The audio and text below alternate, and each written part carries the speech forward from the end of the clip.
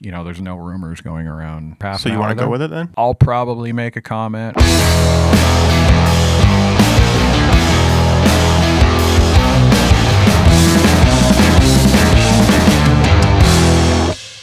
Hey everybody, welcome back to the Side by Side Guys Off-Road Podcast. I am Big Z.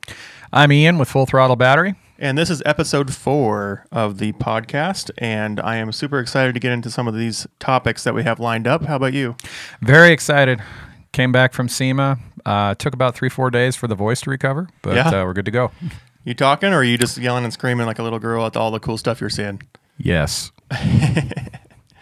All right, so just a little preview into our next episode. We're going to be covering the holidays that are coming up. We have a lot of really great opportunities for the community to buy into things that are on sale and affordable. So we got Black Friday coming up. We got Cyber Monday coming up. If you're any of the astute consumers out there, you'll know that Black Friday and Cyber Monday mean November.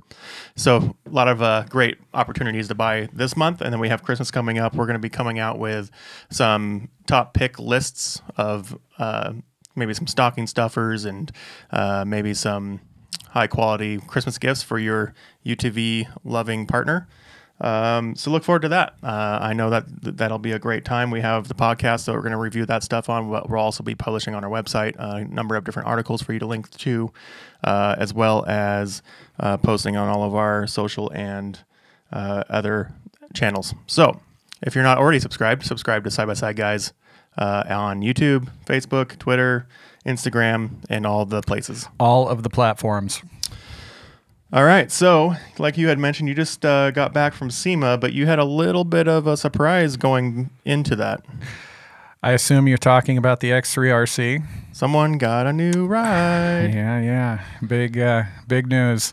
Yeah, I've been kind of looking towards jumping into a new car, new build, and the X3, after doing the research, after driving all these rigs, I kind of felt like it was going to be the one that, I mean, heck, we covered it in the last episode, and you noticed that I pretty much referred everything to the RC. I just felt like it was a great car to do everything that I wanted to do. Currently, I've got about 50 miles on it, somewhere in there, and so far, very happy with it. It's been a lot of fun. It's kind of confirmed my... kind of your gut feeling? Yeah, it's validated kind of my thought on what I was going to be able to get out of it. So let's just review real quick, because we talked a lot about all current models last time, right? Mm-hmm. So all 2020 releases. But you jumped into a 2019 Can-Am Maverick, and here we go with the ABCs of Can-Am naming. The Can-Am Maverick X3 X RC Turbo R. 72-incher, 172 horsepower. I got a screaming deal on it. Yeah, screaming deal. You know, I was looking at the RR, and the more I looked at places like what Evo's doing, what Boondocker's doing, what Packard's doing, I figured the horsepower number that I wanted to target was totally attainable with this car, and it's going to be purpose built. You know, I want something that's going to be a dune slayer, but you know, for every mile I drive in sand dunes, I'll probably drive 50 in the mountains, so it needs to be able to serve both functions, and I think this is going to do it really well. Yeah, and that car, you know, the engine block and all that is the same on both the RR 2019 or 2020 RR and the 2019 R, you know, variants. They're all the same blocks, so they all have the same potential, right? And so the 2020 came out with a bunch of upgrades on the turbos, on the tubing, and all the different little knickknacks that go into making a turbo put out a lot of power, right? So there's even guys taking 2020 components and putting them on 19s. Yeah, you know, somebody could correct me, but to the best of my knowledge, there was a different turbo, different injectors, different pistons, and you know, for the most part, that's kind of where the bread and butter was in the differences between the 2 years. So, but I have seen some footage out there, some guys that I know that have 18s and 19s that are very, very fast, and a moderately tuned RR is getting them. It's beating E85 cars. Very impressive. So there's a lot of headroom in that ecosystem. Yeah, that new RR is quick. So you had mentioned before that you had the Maxxis Liberty tires on your YXZ. And this one comes stock with 30-inch Maxxis Liberties, and so you still feel like that's the tire for you? For me, it is, absolutely.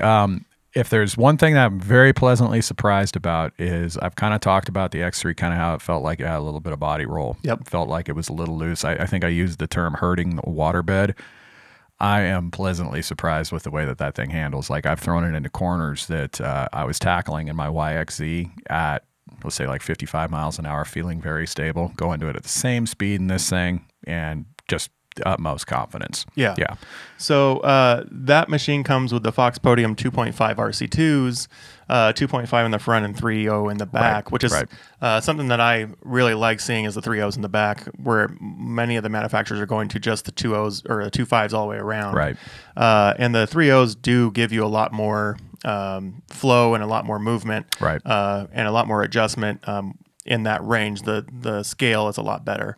So 24 inches of travel and up to 24 inches of travel in the back is a great number, right? That's something that Can-Am's definitely been touting. Right. And, you know, one of the things that I wanted a car that I could really attack whoops with a lot of speed, a lot of momentum, and have that stability. And I put it to the test over the weekend and threw it into some of the most violent whoops that were out of rhythm.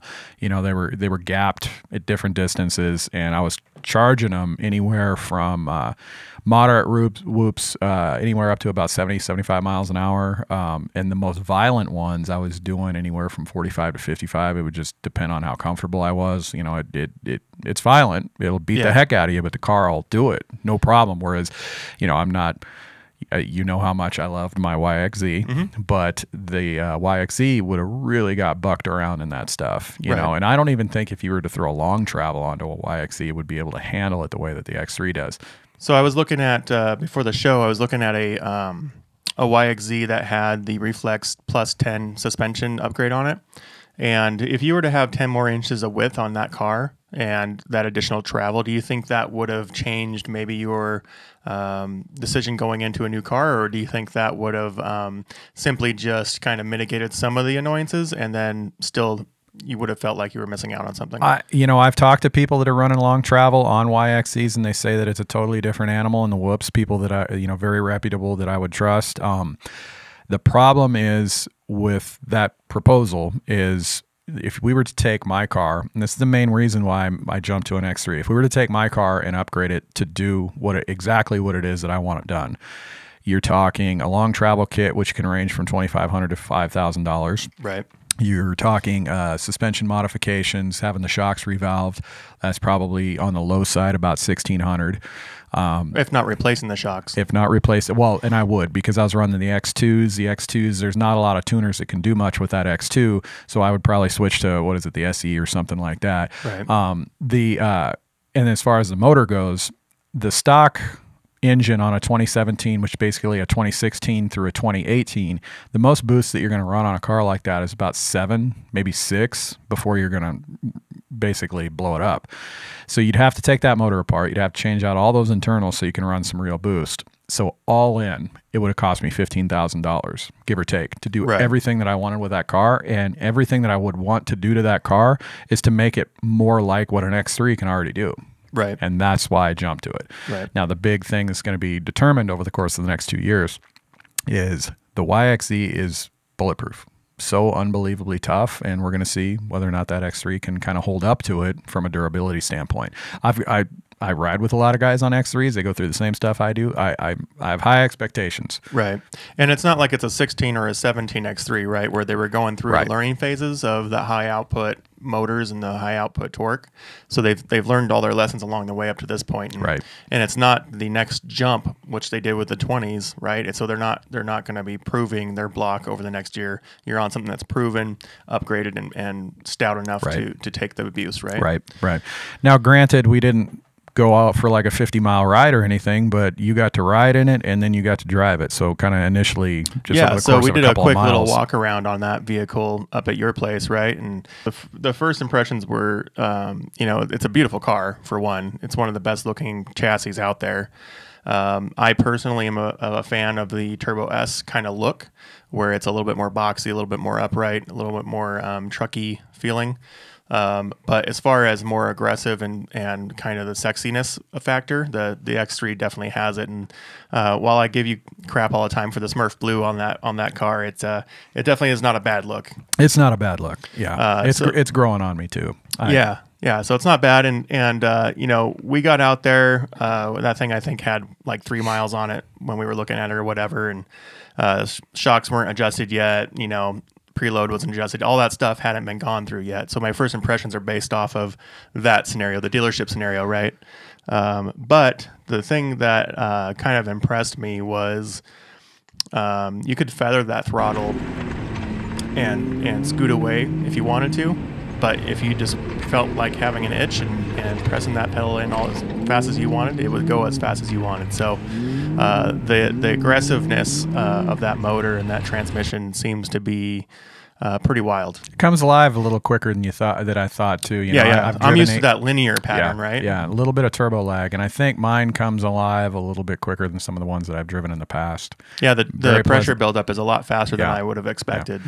Yeah, I mean, we test drove it. And I want to say it was 14 degrees outside. Oh, God, it was frigid. That was terrible. But that was really the only negative part about that walk around.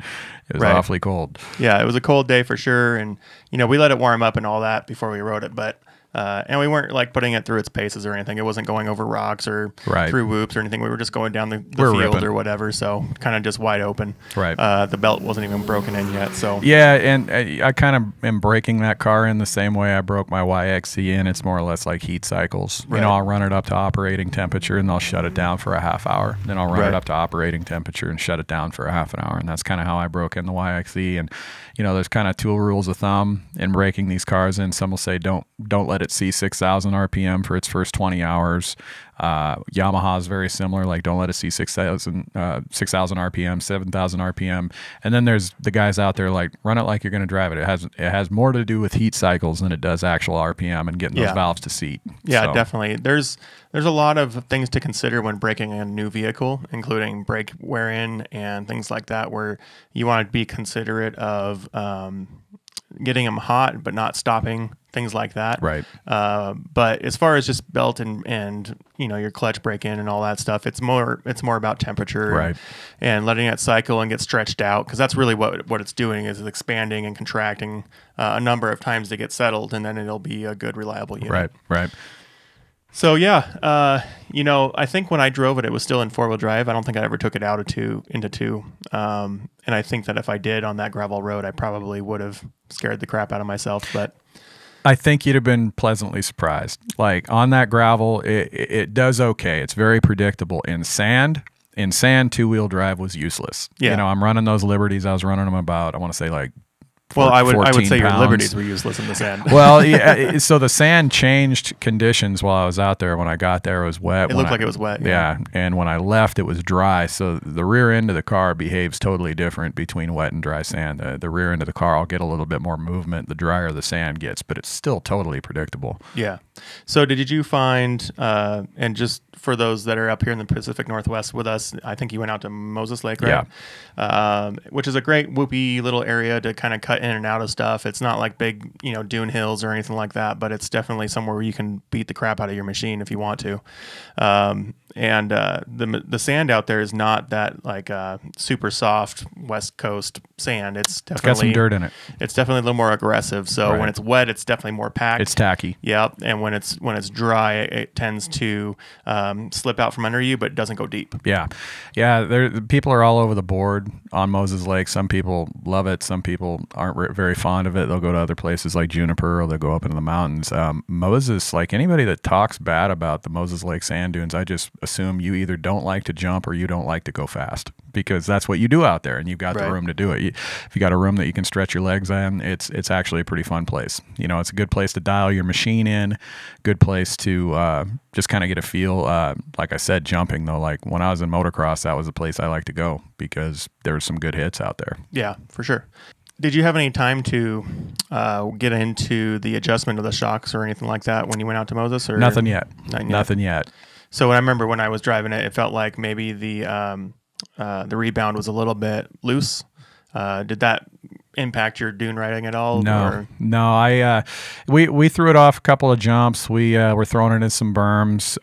You know, the way that I set this car up, if it's anything the way that I used to set up motocross bikes, it's going to be very, very rigid. It's going to be very stiff. You know, I like a lot of feedback.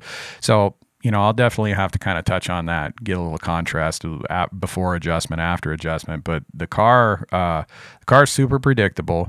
And I have already, like I said, I think it's only got about 50 miles on it. I've already thrown that thing into moguls that my YXE wouldn't have tolerated, wouldn't have put up. It would have bucked. It would have, you probably run the chance of having an accident. Do you attribute that to your shocks, or do you attribute that to your longer wheelbase? Wheelbase. Yeah. I think it's wheelbase. And obviously I think shocks play a big factor in it, but the wheelbase definitely helps. Don't get me wrong. At 80 miles an hour, at 55 miles an hour in violent whoops, it's violent. You're getting thrown around. Yep. But, the car handles it, holds the line really well. If there's one complaint that I have about it, and it's totally fixable, the stock harnesses on that thing are terrible. Terrible in a fit, or terrible all the way across the board. Just everything. Yeah. They've got that retractable harness, and I'm sure for like the casual person that jumps into a rig like this, if he's just going to be going up around Priest Lake and kind of putting around, it's probably more than adequate. No. I'm a big fan of the retractable harnesses as far as the usability and functionality of it. Yeah, you run the clip up on top, and I've got it cinched around my waist. It'll still creep up on you, and next thing you know, the clip up top's choking you. Gotcha.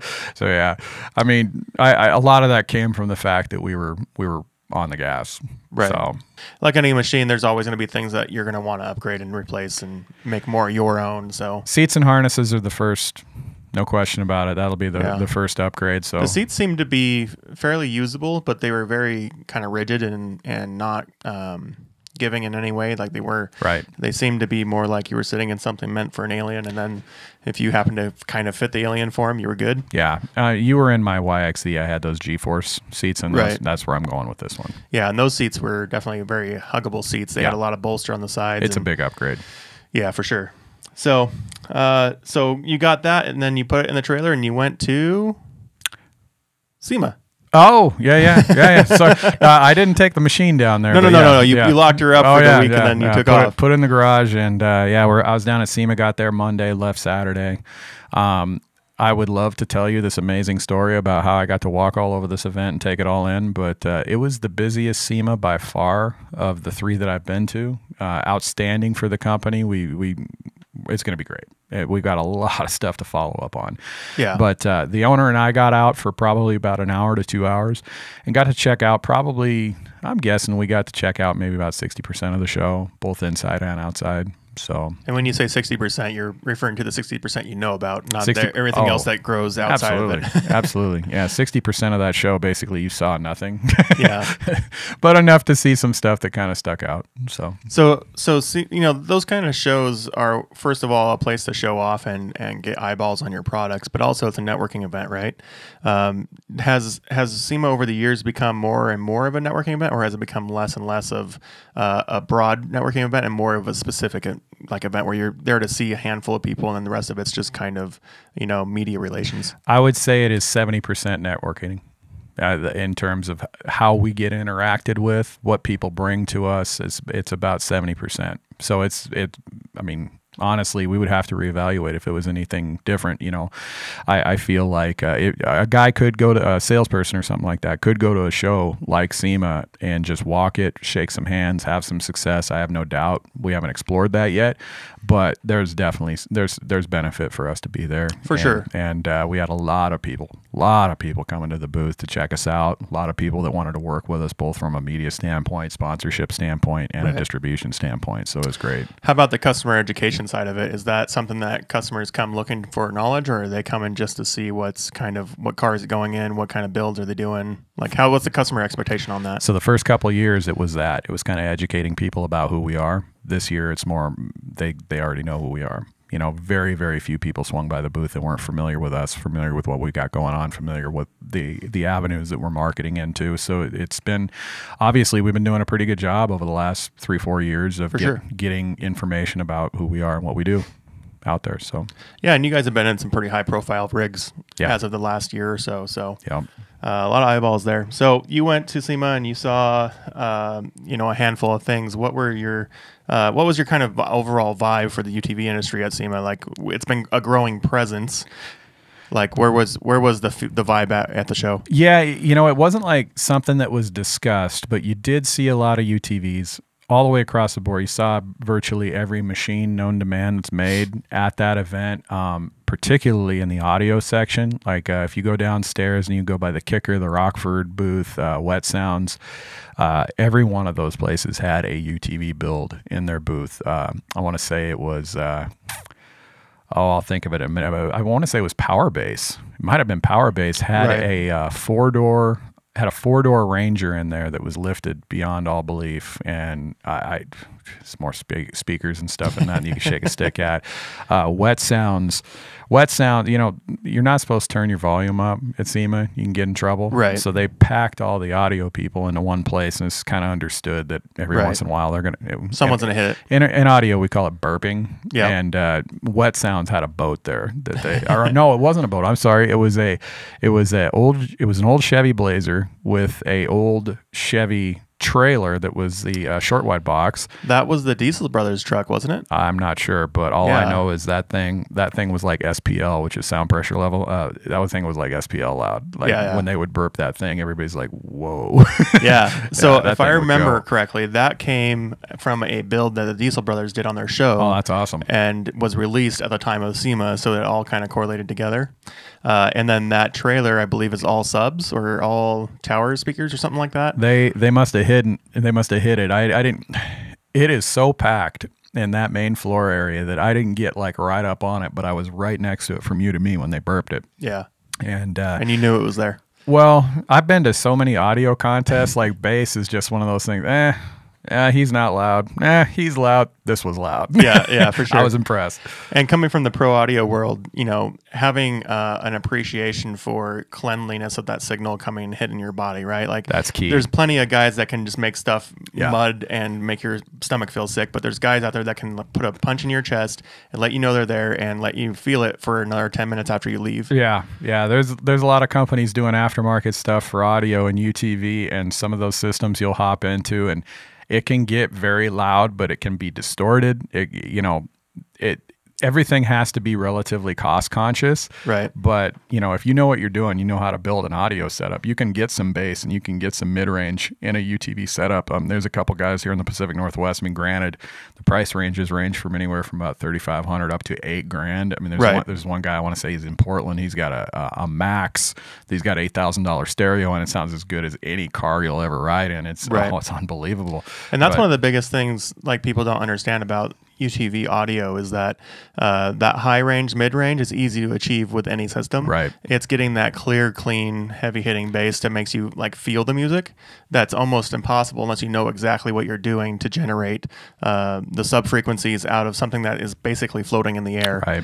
Whereas in a van, truck, SUV, something like that, you're more planted. You have more of a speaker box to compress that air in. Whereas you're out in the open on a UTV, you don't have that option. So. Right. And not to do like a spoiler alert or anything like that, but I've got some follow up to do. But it sounds like my X3 is probably going to have some thump to it. Having some music to go along with it. You know, and I've never heard a two-seater. I mean, I know it exists, but I haven't seen it yet. A two-seater that's got some bass to it, and I want to change that. Yeah, usually there's only typically there's only three ways to achieve bass in a UTV. One of them is to put something behind the firewall if your engine has space for it. So like JL has a behind the firewall sub that you would put in like a XP1000 or a turbo or something like that, where there's an actual gap and you can cut it into the firewall. The second way is to take all the space out of your bed and have basically a shelf and no longer have any storage. Or three, to have tower speakers, which then don't have bass. Yeah. They're a hit. They're not a thump. Bass is a function of an enclosure, and my YXZ had 3,500 miles on it. I started to think about it. I'm like, did I have a passenger in that car for even 300 of that 3,500? And I could probably say no.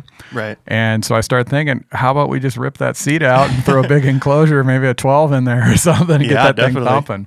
But you could at least try to do something under the seat or something. Exactly. So, SEMA's one of those things where you either hate it or you love it or you understand it at the very least. And I can touch on that.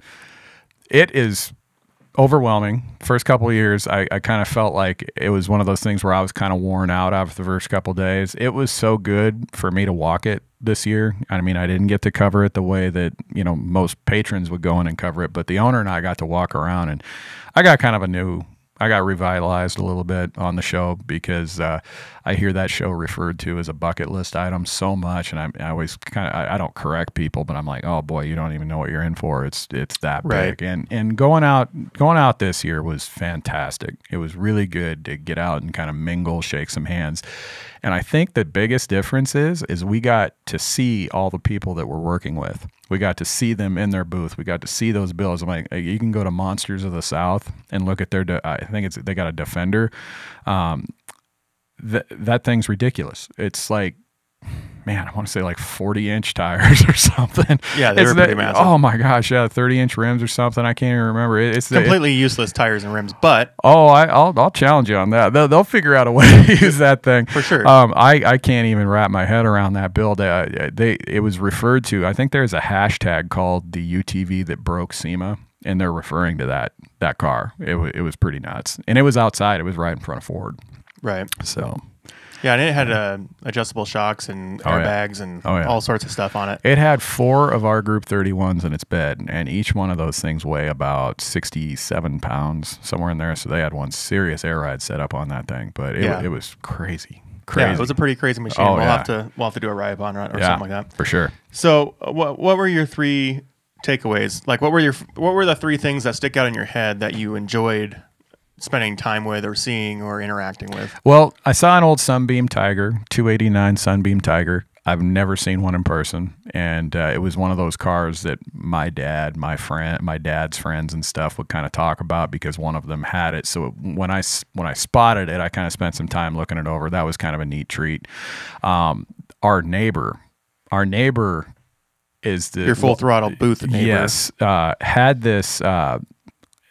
Basically what they do is they build like drill bits, like titanium drill bits for oil rigs, and they drill into the ground. Well, obviously somebody at that company is an enthusiast of the off-road, and they started developing titanium axles for UTV, specifically the X3. So that was a eye-opener for sure. I don't even think they're selling to the public yet. I don't even want to know what those cost, but you know, titanium axles, the first thing that popped in my head is, you know, where's your next weak point? You know, so I mean that could be something that had to get addressed, but it was really, really cool to see that. Yeah, the big thing with axles is that, you know, it's usually not the physical bar that breaks. It's usually the knuckle or the CV or something. Sure. But when you upgrade those to something that's hardened and proven, then you're talking about twist and reflex. Right. And there are certain scenarios where having such a stiff metal as titanium may be an awesome option, especially like for racing or doing torque-based speed things. But there's other situations like rock crawling where having a little bit of flex and not having the shatter effect would be a beneficial thing. So a titanium axle is definitely something that's very cool and I think would be an amazing opportunity to try out and see how it feels and works in the different situations. But there's definitely going to be a market for it, and don't just think that just because it's titanium, it's the thing to buy. Right. It, for one, will be super expensive, and for two, more than likely going to result in a blown transmission. So. Right. Yeah. The last thing that really kind of blew me away is the same thing so Brad and Doug DeBerti last year, they built, I want to say it was like an F-350 chase truck, and the panels, like on the bed, the side panels would lift up and expose a toolbox. I saw that last year, and that was it was in the booth again this year. Was it? Yeah, and in the rear bumper slides out, and you've got all your toe straps and stuff. It was so well thought out. It's just such a cool truck. And this year, they did another build. They did a 2-wheel drive Toyota pickup, extra cab. I think Brad put about an 800, 900 horsepower NASCAR motor in it. Oh, really? Yeah, I mean, it's not something you can buy. And it was this, I just implore people, go to the DeBerti Instagram, Brad DeBerti, Doug DeBerti, and check out that Toyota. It is so over the top. It was so cool. Oh, I just brought it up. Yeah, I remember seeing that. That's a pretty tricked out unit. It's insane. Yeah, they put the wide body on it. Yeah. Yeah, that's pretty sick. Yeah. Definitely not an off-road vehicle. No. But yeah, very, very impressive. I can't wait to see some footage of it ripping it. And I just want to speak to, going back to that whole haters and lovers of SEMA and people that understand it. When you see somebody like the DeBertis come out with that truck and have the bed or the side panels go up and you have that really well thought out toolbox, this wasn't a result of somebody just having a wild imagination saying, hey, I should put a toolbox in the side panel of my truck. It was the result of people out doing things and having a need, and then realizing they could meet that need with some ingenuity and some fabrication, and then putting that into practice and coming out with a result that you can actually show off, right? Yeah. And it's not something like this is not something you would show off at any kind of just random off-road show. You'd want to show it off at a place where there's industry experts and people that are in the industry doing things to come and see it and validate it and promote it and be able to put their experience behind it as well. So that's what really SEMA is all about. There's a whole section for just showing off and being silly and extravagant and off the charts. But the rest of the show is all about how can we be creative to solve problems? What new things can we put out to make your life better, your experience better, things like that.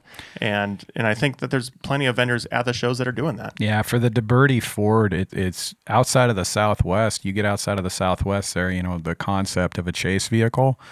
Maybe people have been exposed to it, maybe they haven't, but obviously people that are embedded into that, embedded into Baja racing, desert racing, they put a lot of thought into what's going to be convenient for a chase truck, and I think the DeBerti's perfected it. Like yeah, they really got everybody thinking about what's possible with that car, with that F350. The funny thing is where my headspace with that truck was, there's the whole chase truck aspect of it, but there's a lot of racers that are on a budget and they're trying to do things without investing $1 million on a trailer and, $150,000 in tools to stock the trailer, and then, another $150,000 on a truck to pull the trailer. Like they're strapping everything together. And these types of fixes, these types of solutions to where am I going to store that? How am I going to carry that? Kind of all play out on that scene as well. So all those guys that are trying to come up in the industry, start off, low and work their way high, solutions like that, while that exact implementation would probably be pretty spendy to implement, it may create more ideas and more solutions and more things that people can then implement in their day-to-day life. Yep. If we want to move on here, I'll just throw a little bit. We had the Blake Wilkie bug in our booth, and that thing was a magnet. Blake's car is it's a modified Class 5. So if you don't know what a Class 5 is, it's a score truck, basically like a score bug-based race car. And so it's a modified Class 5. Obviously, that thing does not have a 1600cc motor in it. Right. I can't remember what he put in that LS2 or something, LS2, LS3, and it's got a blower on it. It's pushing just shy of 600 horsepower to the rear wheels. It's got an A-arm kit on it. And if you've ever, you spend any time on Instagram and check out, you'll see tons of videos of that thing just tearing Glamis apart. It's such a cool rig, and it brought a ton of people in. Everybody's familiar with it from the content that he develops. And on the last day, my back was about giving out, and coincidentally, it makes for a great place to sleep under. So I crawled under it, and I didn't sleep, but took about a 10-minute break under there and was totally comfortable. So, yeah. One of those things that I've noticed is that anybody can build a crazy car. Anybody can throw money at it. But there's very few times where you can see a car that actually conveys the person's passion, and that car does, like to a T. Like if you walk up to that car, not knowing who Blake is, not knowing what Shreddy Life is or anything else, like if you walk up to that car and we're just to look at it, or maybe even hear it start up or whatever, you could get a pretty good idea of the person that was building that car. For sure. Like that car conveys who built it. Yeah, he's got a Volkswagen tattoo on his foot. It's a big part of who he is. Yeah, for sure. Yeah. But I just want to speak to that because there's so many people that just build stuff and they just put on whatever brand they want, and or whoever's going to put free stuff on their car or whatever. And I guess that kind of also conveys who those people are Yeah. as well. Yeah. But you know, that's the stuff that excites me, is when you can see a car and you see the person behind it without ever meeting the person. Right, right. Yeah, and when I built the YXZ, I wanted to kind of implemented a little bit of everything into it. I wanted to just kind of explore like a lot of different parts, a lot of different components, see how they worked. But at the root of it, I really wanted the car to kind of represent like what I was going for. I did some kind of unique, goofy stuff. I mean, this has nothing to do with a build, but like if you looked at the roof of my car, Right. it had a flag sticker of everywhere I've ever driven a UTV. So it had every state, which is a lot. Yeah, for sure. Had a state flag of every place that I've ever been from a UTV and ridden off-road. Right. Just little unique stuff like that's that. one thing that I think is one of the stakeholders of the UTV industry, is the fact that, for one, everyone's UTV is different. They make it their own. They make it to what, you know, their personality or comfort level is or whatever.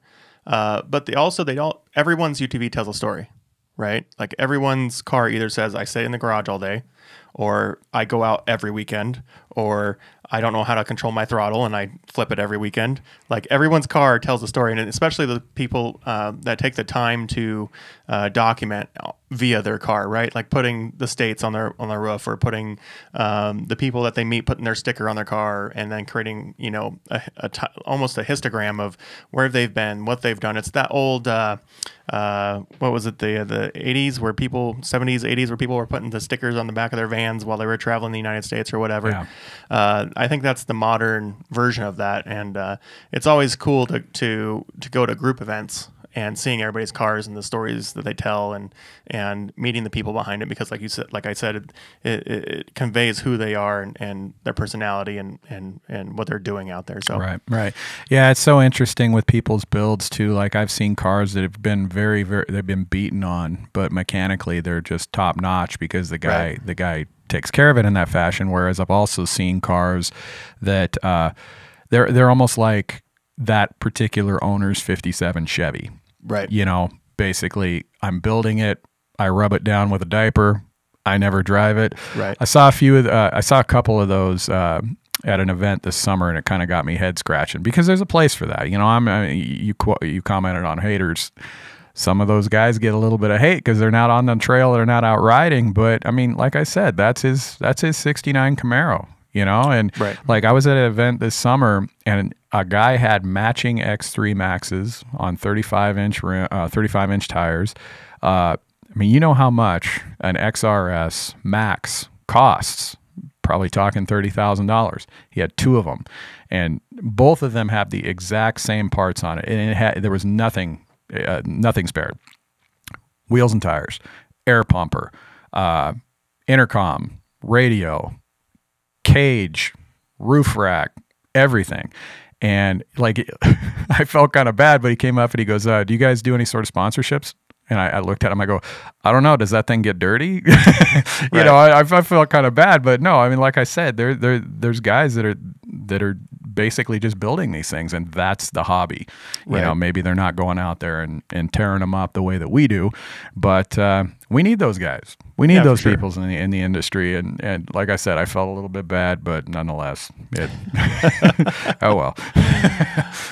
Well, some of the biggest news to come out of SEMA this year, outside of just the various little product changes and new releases and whatnot, was that we have a new player in the UTV game. And kind of out of left field, no one saw it coming. And, you know, last episode, I think I was quoted in saying, so it's pretty rare to get new vehicles at this point. You know, last episode we were talking about kind of just which units to pick, right? And we said that there's not going to be really any new surprises for the rest of the year till maybe spring. Yeah. And then here we come SEMA, and there's a surprise. I didn't see it coming. Yeah, so Segway, the inventors of the gyroscopic personal transport devices, that kind of revolutionized the technology that goes into gyroscopic balancing of electronic objects, came out with a few different things, actually. Their big push right up front that they kind of teased to everybody was more of an electric dirt bike. And then that came out, and then they also surprised everybody with a hybrid setup on an ATV quad, on a utility vehicle, UTV, and then also a sport side-by-side. So just to kind of hit them up real quick, we have the Snarl ATV, just because it's not really our segment, but it's a 570 cc single-cylinder four-stroke engine with a permanent magnet synchronized motor, which is what the hybrid part of the motor is. It's basically an electric motor coupled to the drive shaft to then provide additional torque when needed, right? Providing 86 horsepower, 70 foot-pound of torque. The rest of the specs aren't anything amazing, but they also came out with a 1,000 cc twin-cylinder four-stroke, 107 horsepower variant as well. So if any of you guys are out in the quad industry, that's definitely something to look at going into next season. But I'm not necessarily in that market. So the next thing that came out was the Fugleman. I'm pretty sure I'm saying that right. Fugleman. Interesting name. And so they came out with 3 different variants of that. And this is a utility UTV with some sporty aspects to it. So I compare this to a Polaris Ranger or a Can-Am Defender, something like that, where it's more utility oriented, but does have a little bit of the comfort and sportiness of a sport side-by-side. So they came out with a 570cc four-stroke single-cylinder variant as well, which produces 86 horsepower and 71 foot-pound of torque. It'll come with the what you would consider standard feature set of a UTV these days, which is 2-wheel, 4-wheel drive, engine braking, front and rear A-arms. This unit comes with 11 inches of travel, 27-inch tires with 28s optional, which that doesn't make sense to me. Why would you have a 1-inch variant as an option? I mean, go bigger or just don't do it. little under 14 inches of clearance. It'll be more of kind of a feature upgrade to do a digital touchscreen, so they'll have a 10-inch touchscreen option. 81-inch wheelbase, 1,600 pounds dry weight, 550-pound bed capacity with a 1,200 cargo capacity. So it's kind of like the entry-level version. And then they came out with a 1,000cc variant that puts out 181 horsepower with 184 foot-pound of torque. That's interesting. That's a lot of torque. So by comparison, if you were to take a 2019 Honda Civic SI, the stock horsepower on that is 200, what is it, like 200, a little over 200 horsepower. I'm surprised it's over 200. The foot-pounds of torque on that car is 192. So this is like 6 less than that, and it weighs about the same. It looks like it weighs about the same as the new Kawasaki. I want to say it's just shy of 2,000 pounds. So the new Kawasaki, I think, weighs in around 1,950. Yeah. Yeah, and this thing's right in there. So it's actually a few hundred pounds less than that. So it's 1,650 on the base model, but the higher-end versions actually don't change on their weight that much. So. I'm looking at it. It says 1936 on the dry weight on the Villain, the SSV. Because I'm still on the Fugleman. Oh, I'm sorry. Look at me jumping ahead. We'll get there. We'll get there. Yeah, as soon as you said 181 horse, I just blacked out. Right, like tunnel vision. So, so what they've done is they've come out with kind of 3 motors that they're working with, both on the Fugleman and then the Villain, and we'll get to the Villain in a second. But so they came out with the 570cc with the assisted magnetic motor drive. And then they came out with the 1,000cc version with the same magnetic synchronous motor, but at 181 horsepower with 180 foot-pound of torque. And that's why it was interesting, because even if you look at the competition, if you look at a Polaris Ranger, you're looking at 62 foot-pound of torque. If you're looking at a Can-Am Defender XTP, you're only looking at 69 foot-pound of torque. And you look at something like a Kawasaki Mule or anything else, they're all just worlds apart from that number. Like 180 foot-pounds of torque is just insane, especially with something that weighs 1,600 pounds. Right. And the thing of like that number doesn't translate to horsepower as in like through the power band. It's like it's all up front, right? That torque is in that first 10% of takeoff or whatever you're doing. So when you look at the fact that you're able to load the bed up with 300 pounds or 700 pounds of cargo or whatever, or even if you're pulling 1,500 pounds, 2,000 pounds on a 2-inch hitch, that torque is going to make a huge difference on the way that it feels and operates around the job site or the farm or whatever you're using that vehicle on. So no price point provided yet. That's still a secret. But if you look at the competition out there, you're looking at anywhere between $15,000 to $23,000 for a utility with some sport-iness to it. So let's get on to the villain, where our the villain X3. Jumping ahead, we'll get there. We'll get there. So they came out with the villain and what they're calling the SSV, which I'm pretty sure they're calling it a sport something vehicle. Like I don't know where this S is coming from. But, super sport vehicle? Super sport? Maybe. Which is funny because their website also has a menu that says side-by-side, and then underneath it, it's a villain. So I'm not sure where this SSV is coming from, but it's a 1,000cc four-stroke twin-cylinder motor. We got 181 horsepower with 180 foot-pound of torque, just like we were talking in the Fugleman. But it's going to be, that transmission's going to be geared a little bit different. It's not going to be all just low-end torque. It's going to be kind of that more broad torque. Again, the dual front A-arms, radius rods, trailing arms, just kind of like your standard setup on any sport UTV nowadays. 14-inch aluminum beadlocks are an option.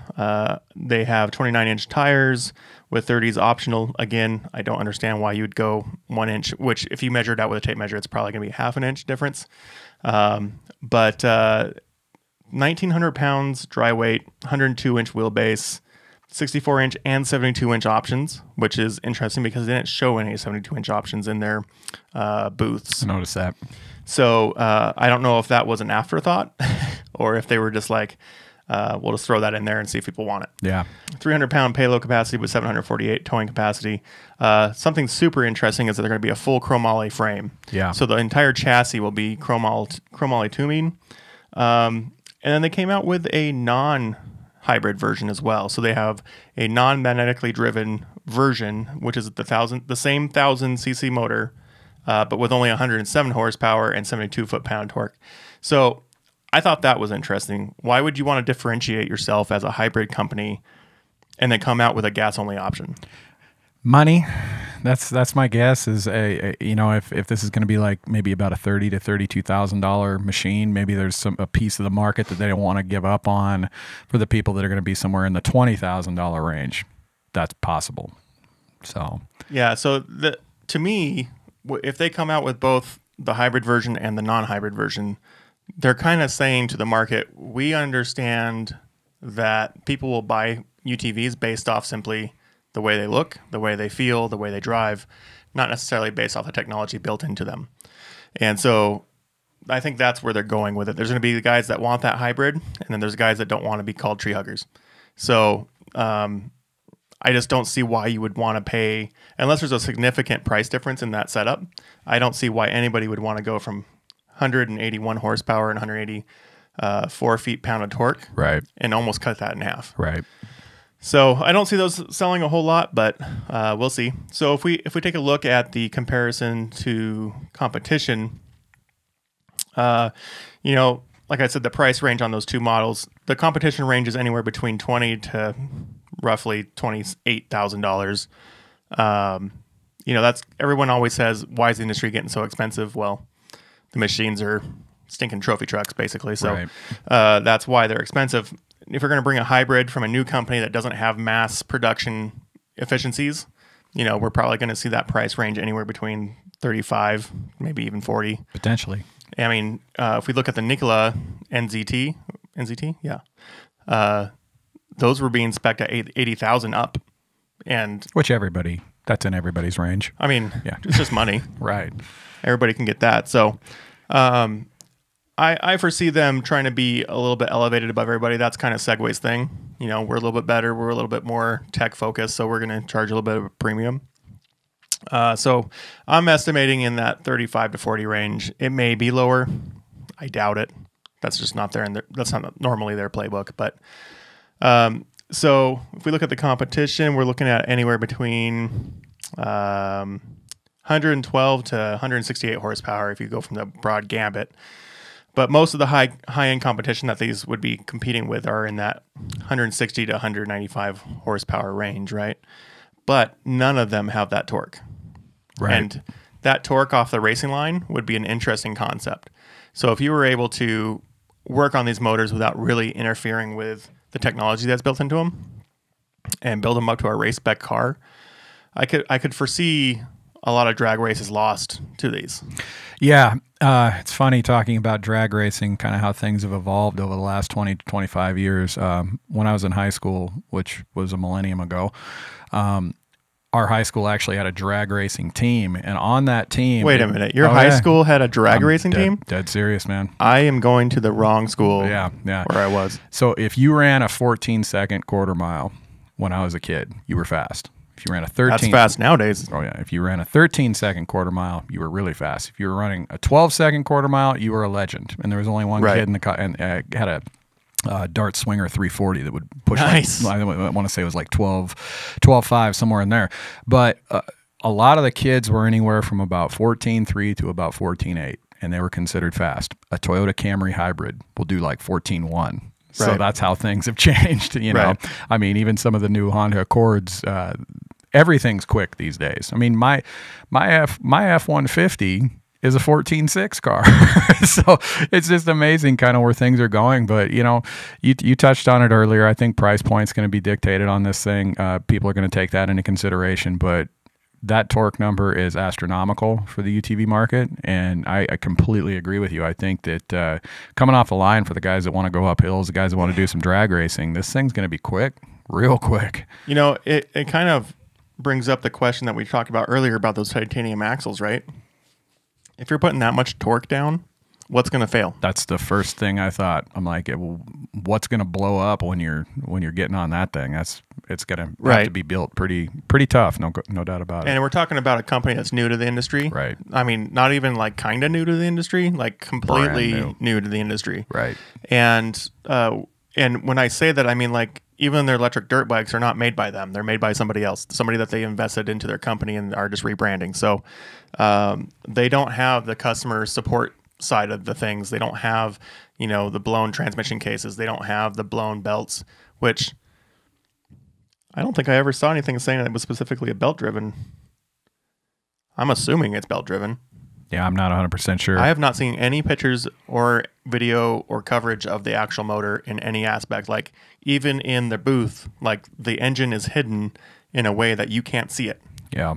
So I'll be really interested to see what that motor looks like, how it performs. And then just something I noticed while we were prepping for the show was how much the Segway Villain looks like a Can-Am X3. From the side, yeah. When I was watching the video that they generated, it's on their website. You can check it out. They show that car from the side, and I don't know. I'm sure you're going to put this up on the YouTube page. Take a look at these things side by side. There is some distinct similarities. Yeah. So everybody that's listening and not watching, we're looking at the Segway Villain next to a Can-Am X3 side by side, and it looks almost identical. Like you could definitely see how someone could take that chassis and just change a few things and maybe make some upgrades or adjustments or compromises in a couple different ways and end up with this vehicle. Like it's just uncanny how much this looks like a cousin of an X3. Right. Yeah, and when I was checking out the website, there was a picture of the Villain from the back, and I don't know if you got a chance to check that out or not. It is slick. I thought it looked really good from the back. It was very cool. I would say that they've done a really great job of making this a very approachable looking vehicle. Yeah, like it's not off-putting in any way. There's no like super like we're from the future and brought you our car type look. I would say that the Nikola has a little bit of that little bit of we have a little bit of the past, but we're trying to really force the future on you. And this doesn't. This has really more of a, if you took the Can-Am and all the aggressive lines of it and then just smoothed them out, that's what it looks like. Yeah. If you take that front end and you smooth out the dips and cuts and all that, that's what the front end looks like. Yeah, it's funny that you touched on that because that's exactly what I was thinking when I saw it from the front. It kind of has a little bit of a flowy line to it, similar to a Talon. You know how a Talon doesn't, especially up front, I didn't really feel like the Talon had a lot of jagged edges or anything like that. It almost flows like a Volkswagen, almost kind of like a Volkswagen Bug, where kind of, just kind of rolls up to the front. I thought the Segway kind of had a little similar line to that. It looked good. Yeah, it definitely looks acceptable in my book. But I'm curious on this new trend. So when Polaris brought out their Pro XP, they brought this like doubled up B pillar, and plastics that come up with it, and the Segway comes one step further. Yeah. Like they're covering that B pillar and bringing the plastic all the way up and around, which I thought was really interesting. Like I don't understand why they're doing this. Like the industry seems to be adopting this like stronger shoulder look. But yeah, back to what I was saying. It's uncanny. If you'd have the time, take a look between the X3 and the Segway's villain and tell me that it doesn't look like Can-Am's making their villain for them. Like it just looks like they are. Right. The mount points, the shock towers, the trailing arm placements all look exactly the same. The plastics look like they've been moved around a little bit, like moved back to cover the engine a little bit more. But, as far as the actual unit, it's very similar. So yeah, that's my one regret from SEMA is I didn't get a chance to hit that booth and go check it out. I'll be honest with you, I couldn't find it. So. Yeah, when you have a new player in the game, even if they put down a lot of money, they're usually tucked away in a corner in a side building or in a parking lot or something. Like they're just when you're trying to hide stuff, they don't put you out front center. So right.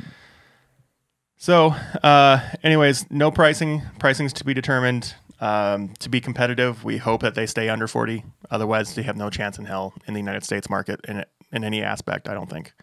But I do think that the hybrid powertrain is where the industry is going. I think that that's where we're going to all end up at some point in time. You were that's a conversation topic of a little bit later, and I think that I think you might be onto something there. I would insist people don't reject this technology. I would embrace it. If you've ever been in a hybrid car, you see how much torque those things have, power potential out of those things. It's impressive, and hopefully we get a little eyes on. Maybe these guys start showing up to some events and we can go out and take these things for a spin and see what they're all about. So. Everybody always wants more torque, more horsepower, all that, more high output. But the thing that people keep running into is the fact that the manufacturers are never going to go over a liter. Yeah. Their motors are never going to be that big. Right. And so this is one way that you can bring the torque and the power into the equation without increasing the liter size of the motor. And then if you look into the future and you look at the possibilities of all-wheel drive and torque vectoring and all that kind of stuff, the capabilities of the machine in 5 years could be astronomically better than they are today if this type of technology is adopted well and the R&D goes into it. We're looking at a lot of vendors like Can-Am, Polaris, all those guys putting a lot of money into R&D for their next generation. And Polaris has already even said that like they're putting a ton of money into batteries. Like they have GEM products like the EV vehicles for transport, but there's nothing stopping them from putting that tech into their power sport products. And I think that, there'll probably be a generation between now and then that is like triple cylinder or something like that. But I foresee a day where they're going to be coming out with these magnetically assisted motors that are just going to put your cheeks back in the back of your head and bring that smile even bigger than it ever has been. Wheelie standers. So, this kind of brings up the topic of kind of the state of the industry in our sport, right? So, the UTV industry has really taken off like wildfire the last few years. Polaris started it in 2008, something like that. Give or take. With the 900 or the 500 or whatever it was.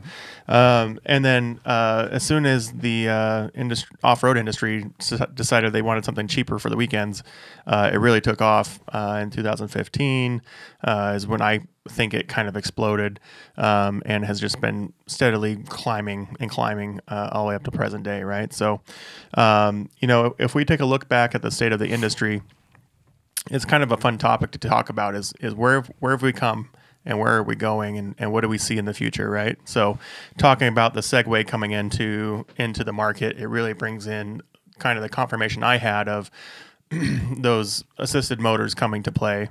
And again, I really do think that the future does have that.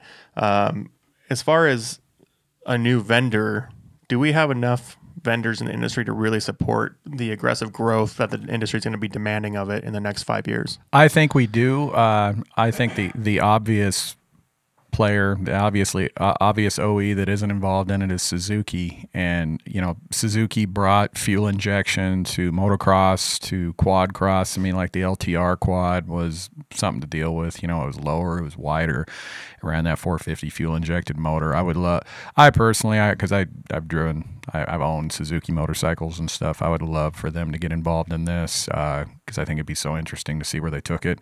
But in terms of, you know, one thing that you talked about is what does two new players mean? Obviously, everybody's competing for market share, and a market share that's growing very rapidly. So I don't think multiple manufacturers jumping into this is going to water anything down whatsoever. I think it's just going to basically give us, the end user, better choices. So let's talk about the idea of who's pushing the boundaries and pushing the industry forward, right? So we have the original OEs, you know, Polaris, Honda, Kawasaki. They were all technically in the utility vehicle market. And then Polaris pushed the game to the next level and created the sport side-by-side. And then we had players come in. We had Can-Am jump on board.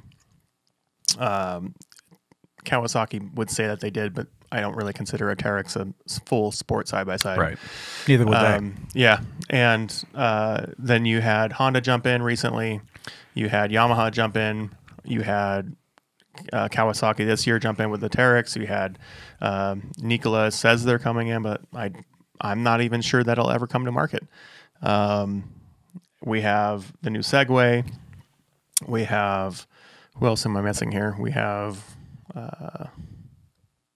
Yamaha, Can-Am, Polaris. You touched it. Yeah. So, I mean, we have the major players as we know them, right? Everybody that we would have expected and recently not expected jump in. Is that enough guerrilla strength in the industry to push the next version, the next generation of UTV, sports side-by-sides, things like that?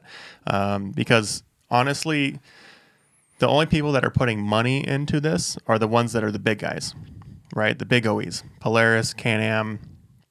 And I would also argue the fact that only Polaris is putting in the sheer strength and volume of dollars into their R&D. No one else is putting anywhere near that amount of money into it. So, you know, they're talking about, you know, $30 million in R&D this last year alone, let alone next year and the year after, right? So, with players like Segway coming on, we're talking about bringing technology into the motor. Whereas before, we never really had technology in the motor. It was in the suspension. It was in the suspension, or it was in the ECU, or ride command. Something like that, where it's like an auxiliary system that complements the powertrain or complements the suspension. Right. And so Segway's bringing technology into the motor. And then Nikola was saying, we don't want engines, we want only electric motors. So, again, just for everyone's clarification, I'm not considering Nikola an actual player because they haven't come out with something. And I know Segway isn't at least come out with something at this price range because it's a proven technology. All they have to do is copy paste and put their motor in it. So does the industry grow in the next year or two technology-wise, or does it stay still until somebody revolutionizes it? Like we've talked about before in the past evolutions versus revolutions. Evolutions versus revolutions, right? So even the Segway component, I feel, is an evolution. It's the same gasoline-driven motor, just with an electronic assist flywheel on it, basically. Are we going to see somebody come out with something newer, bigger, better, or is it going to be just one more small step until we're so saturated with used units that no one really cares anymore? Yeah, honestly, I could see where it was.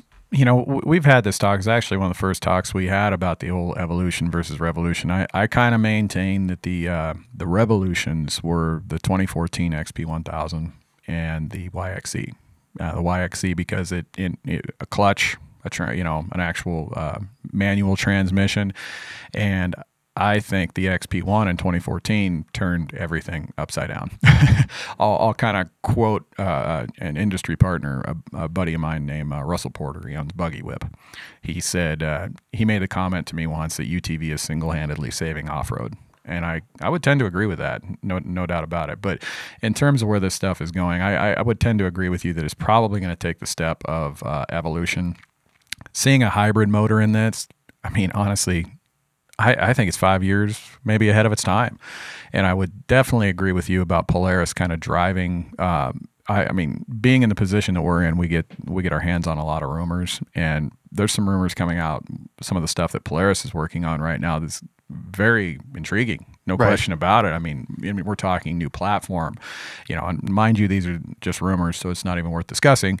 But I think things are going to go towards more travel, more horsepower, probably more purpose built. Like, I mean, you touched on something on one of the last episodes about how there isn't like a dedicated OE building a dune car. Right. I mean, why not? You know, I mean, that could be a real thing. I mean, Yamaha did announce a new rig that was a little bit more catered towards woods riding. Why not jump into something that's towards almost 100% built towards sand market, sport market? I would like to see more OEs aside. I mean, obviously Honda's doing it on their 4-seater and Polaris is doing it on the Dynamics, but I would like to see everything go to live suspension. I mean, unless you've actually been in a car that has live suspension, you don't know what you're missing. It's awesome. For sure. It's awesome. And all the manufacturers are starting to do that now that the licensing is opened up on the live valve technology with Fox, right? Yeah. And it's only a matter of time before the other manufacturers of the primary manufacturers of shocks will come out Walker with their controlled units as well too. So everything I believe right now is all Bosch controlled ECU type control units. So anyone that uses those, aka 90% of the industry, will be able to be compatible with that. And I foresee that everybody's top tier unit to have that within the next year or two. Yeah. And I think some of these OEs are going to kind of get directed and based on where King and where Walker Evans kind of take their technology. I mean, I think they're going to play a big role into how this stuff evolves as well. Right. So, yeah. And I foresee, going back kind of to the topic of, market specific units with the dune car, which is such a foreign concept to me, like that somebody would build a dune specific car. And then just the more I think about it, I'm like, it makes a lot of sense to me. Not necessarily that market's huge, but the fact that they would cater to a market, because I mean, look at the OEs now. They make a standard entry level unit, they make a more advanced trail unit, they make a mud unit, and they make a rock crawling unit. All the big OEs make those 4 types of units. Those are all market segment oriented builds. Right. And all they are just little adaptations, a little bit of swap in and out type plug and play components. And you can cross platforms. And then you're now a market targeted platform, right? So there's no reason stopping anybody from making either a dune car or even more aggressive rock car like a Rock Bouncer-esque or super trail focused, not just general trail focused, but just purely 100% trail focused.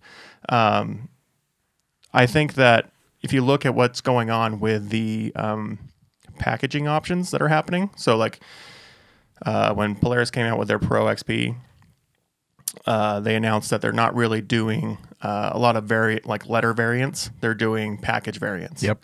And so you have the Pro XP, you have the Pro XP Premium and the Pro XP Ultimate. They're all the same car. Right. But they just have additional accessories built in to cater to different markets. Fosgate, it makes me start to wonder if we're going to start seeing rugged radio at an OE level, which I think that'd be fantastic. Right, exactly. And each which is a great indicator for the aftermarket, right? Like the fact that the OEs are going to start considering aftermarket as a plug and play component to their OE vehicles is only great news for them. It just means their market's going to grow even bigger. And then their accessory market and their upgrade market is just going to grow even bigger. So as far as the aftermarket, I think their future is super bright, brighter than it ever has been, right? But I think we're going to end up seeing, because with these, like I was saying, these new packages that they're coming out with, Polaris did it, Kawasaki's doing it, Yamaha's doing it with their, what do they call it, the XTR or whatever it's called. Yep. those are all basically just rebranded, repackaged versions of what they already have. And so I think that like with Polaris, the Pro platform is going to do that for them. It's going to give them the chassis, it's going to give them the wheelbase, the horsepower, the torque that they need for every single market, and they'll just adapt the suspension, the travel, the whatever to that market. Which I'd also be curious to see if that moves into the dealer side. Like if that becomes like the dealers get shipped X number of units, they're all base platform units, and then they get shipped whatever upgrade packages they order, assuming their market's going to be different than everybody else's market. Yeah, some of them are doing that already. You know, down in California, you got places, you got UTV shops down there that are basically getting in these units and doing a full customization on it. And you see it at Sandsport a lot. You'll go through a wing and there'll be a dealership that just takes up that entire wing. And they're selling X3s, they're selling Turbo S's, 4-seaters, 2-seaters for anywhere from $45,000 to $70,000. Right. And they're selling them, you know, and they're just loaded with everything that you could possibly fathom. Right. So that kind of makes me wonder whether or not the Polarises and Can-Ams of the world to kind of steer that at an OE level, or let this dealerships like that kind of direct that. I think there's benefit to both. Yeah, so. And I think that with the way that the industry has changed because of the internet, right? Like we can now be more vigilant on the products and the upgrades and the accessories and all that stuff. And what's happening is that's just missed money for the OE, right? They're just saying we could have had those dollars and we're just letting them fly away. And so being able to do that, because I mean, the dealers aren't getting that money either, right? And the dealers are the heart of the OEs. Like if the dealers aren't selling units, the OEs are kind of screwed. So to prop up their dealers, the accessory game, the warranty game, all those things that you get upsold at the dealer is how the dealer makes money. They're not making a ton of money off the unit. So I think this package deal where they get shipped these upgrades and these kind of market configured units are really going to be pushing the dealer game further and making them more money, because in the long run, you, the individual, is not going to be having to then go out, figure out which tire, which light bar, whatever, and push that unless you're just one of those kind of guys, right? Right. So, yeah, the future I think is going to be a lot more package based, base units plus X plus Y plus Z. So, as far as other OEs in the industry, it's funny because we were talking about all the top brands, and I said, did I miss anyone? And then you came back up and repeated all the ones I said, and not either one of us said Arctic Cat or Textron. Yeah. And that's curious to me, because even though I have this in a bullet point on our show notes, like the fact that I didn't even bring it into my consciousness to bring that name up into that list proves my point of what's going to happen to Arctic Cat / Textron, right? I don't think they're going to go anywhere. I think the manufacturer is going to still be there, but I don't think we see an Arctic Cat UTV or a Textron UTV in the consumer market in the next 5 years. Oh man, that's such a head scratcher. You know, when I read that, I'm just going, oh man, what are we going to contribute to that? Because it's kind of quiet. Very quiet. Yeah. I don't know what's going on with that. I just came back from a couple different snow shows where I was, assisting in some dealer booths and things like that. And everyone, I mean, Arctic Cat's been huge in the snow industry forever. Like that's kind of built into their name, right? Yep. And there's a lot of loyal customers that they just will not vary from that brand. But the brand itself is disappearing. Like they're not at shows. They're not representing the brand and the units. They're not showing off new technology. They didn't come out with any new models this year. Their buyout from Textron was at the time something we're all like, okay, is this going to be good or bad for them? And so far it's showing to be bad, right? It doesn't show any growth. It shows only decline. The fact that they're not going to shows to represent their product. They're not aggressively marketing. They're not marketing at all. At all, yeah. They're losing engineers. If they are, I'm not seeing it. Right. I'd like to think that I keep up on that. They're losing engineers to the other OEs. I've heard firsthand accounts of that, where it's more of, the OEs are going, hey, you want a place that's going to live? Then come with us. And then they're transferring over because there's no reason for them to stay. So I think that all these signs indicate that Arctic Cat / Textron is either going to have to go through a major redevelopment and rebrand, or they're going to have to either sell out to another brand, or they're going to have to give us a reason to trust them, because there's no trust in the brand right now. So all you Wildcat XX guys, you know, I feel sorry for you, son, but XX problems aren't one. So yeah, it sounds like we're kind of beating them up a little bit. It's just that there's no information out there. You know, we're just going off of what we're seeing, and I would agree with you. I think that car is slowly but surely kind of fading away, and it's disappointing because I think it's a good platform. You know, I mean, heck, we may very well have a Wildcat in our booth at UTV Takeover in Coos Bay, and the guy that built it, I mean, it's 400 horsepower to the wheels. He said he's going to hand me the keys for the whole time, so I mean, that's not going to suck. Well, but, I mean, just look at car. Just look at what's happening with Speed UTV. Another brand we didn't bring up into that conversation. We don't know, but they're still yet to be proven, right? But that's basically an XX, right? So Gordon owns all those patents in that suspension and drivetrain. They're not going to go anywhere. He's not going to let that investment disappear, right? So the cars themselves and the accessories for them are not going to go away. It's the fact that we're not going to see new models. We're not going to see them pushing the technology envelope unless they've got something up their sleeve, and that's why they're being so quiet. So, which is a possibility. Which is definitely a possibility. I mean, Textron's big enough; they've got enough R&D to push that through. I would just argue that they're failing on every marketing front at the moment. But something that they've done that no one else is really doing is they're rebranding their units. They're selling XX Wildcats as trackers, as UTV 1000s or whatever they call them. Bass Pro Shops or... Yeah, all over the East Coast, right? So as far as I'm aware, there's not a whole lot different. I think they may have skimped on a few things here and there, but basically it's the same car. Except that if anyone in the game knows what you're driving, they're going to laugh at you a little bit just for the fact that you bought it at Bass Pro instead of at a dealer. So, I mean... Image is everything. The fact that they would be willing to let their brand equity and their R&D equity go and be devalued at a hobbyist store, basically. I'm not saying there's anything wrong with Bass Pro. I'm not saying there's anything wrong with Cabela's or anything else like that. But it's a head scratcher. But it's a head scratcher. Like it's almost like if you value your brand enough, you're not going to be selling it at Walmart. Right. Like Walmart has its place. There's nothing wrong with Walmart as far as my opinion goes, but you're not going to expect to see high-end products sold on the shelf at Walmart. Polaris isn't going to rebrand a side-by-side for Costco, and it's going to be the Kirkland model. Exactly. Not going to happen. Right. So, coincidentally, if you go to a Costco, you're going to see a Polaris out front. That's right. Which is funny. Right. So as far as this, that's why this topic is interesting to me, like the state of the industry topic, like where have we been, where are we going? Because we have so many dynamic pieces at play right now. We have high technology investments. We have guys that are just running the course, like putting out new machines that are just good enough to be good and nothing more. And then we have guys that are somehow, for some reason, disappearing when they had good momentum. Right. And so, I think the industry is not done growing yet. I think that we're not oversaturated yet. You're not in Middletown suburban areas and seeing UTVs on every third house.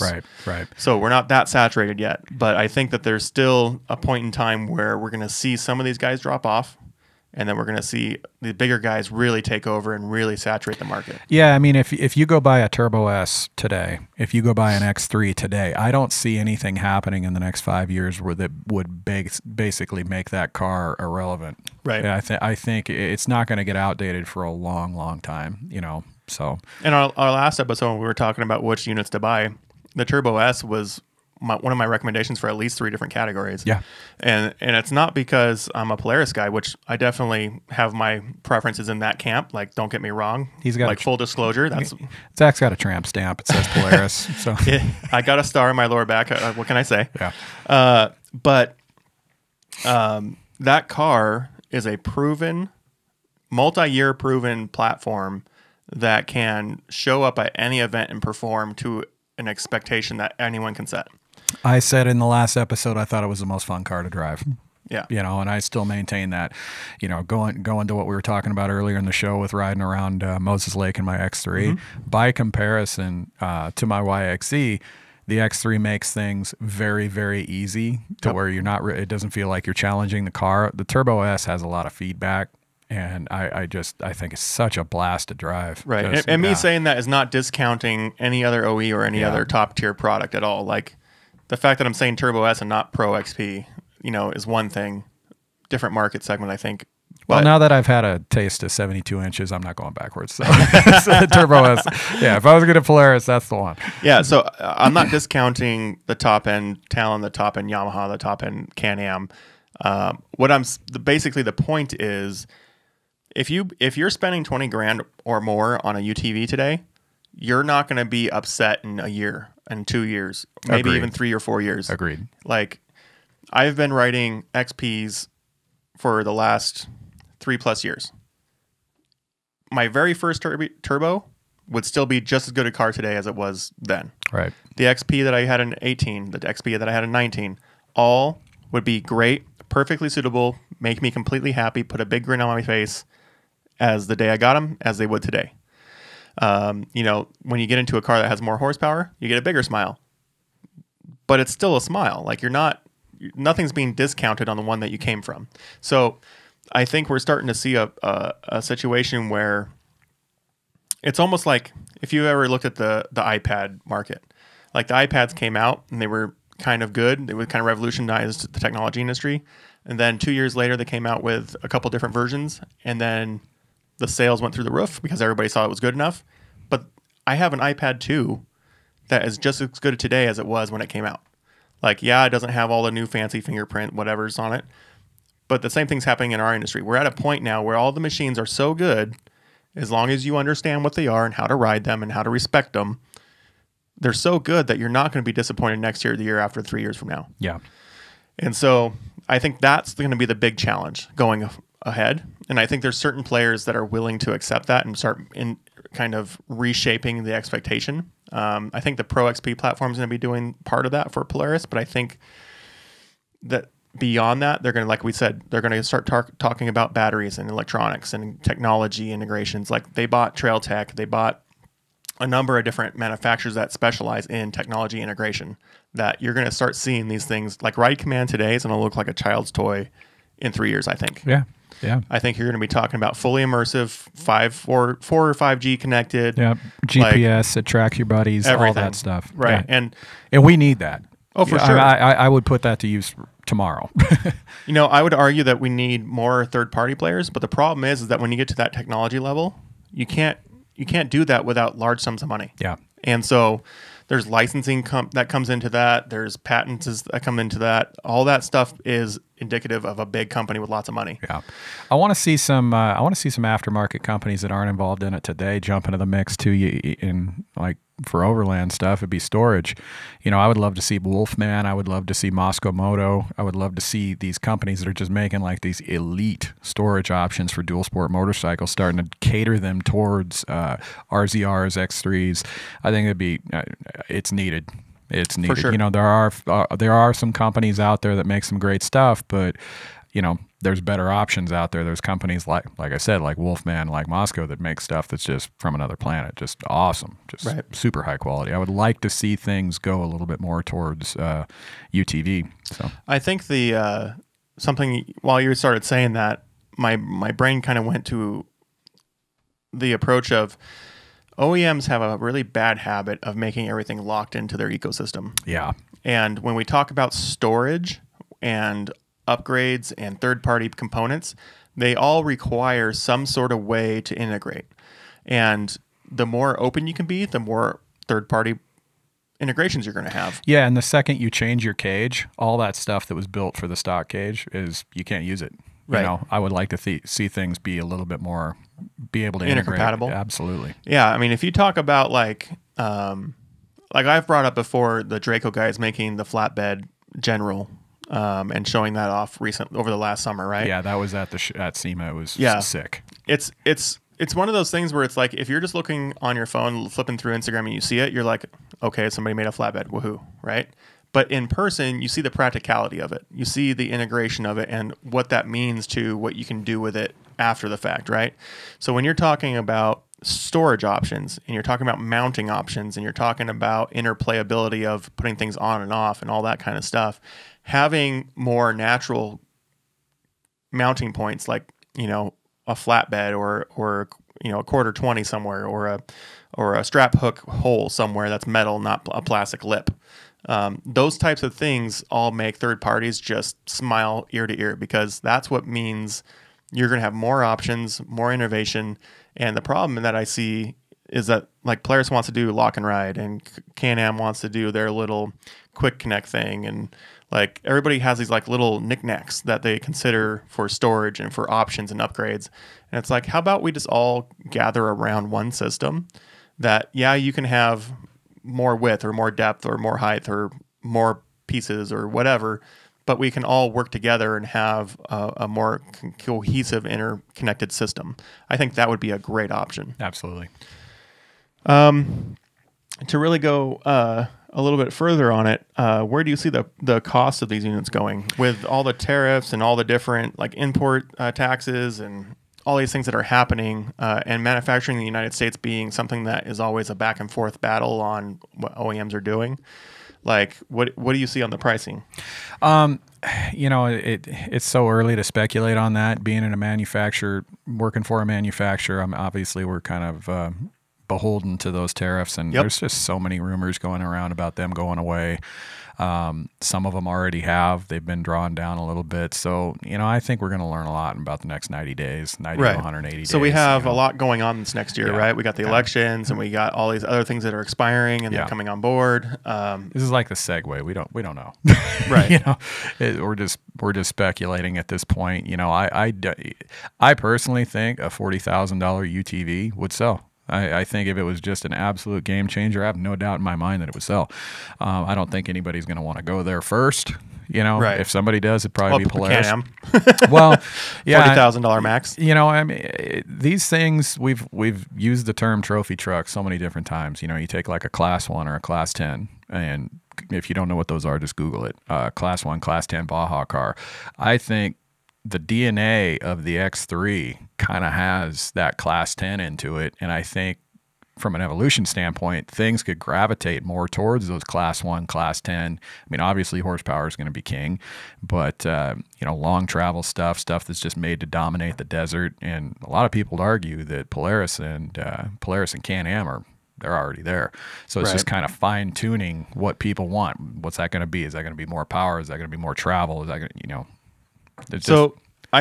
the way I see it is there's two things to consider. So one is people are already paying it, so why would they go backwards, right? Right. But if we take into consideration kind of where my head is on like their package integrations, no one's really doing a cheap sport side by side, right? And so what I'm thinking is, for them to grow further, so the big OEMs, Can-Am, Polaris, and even Honda's mentioned this at some point, they all recognize that most of the market currently is older white males, right?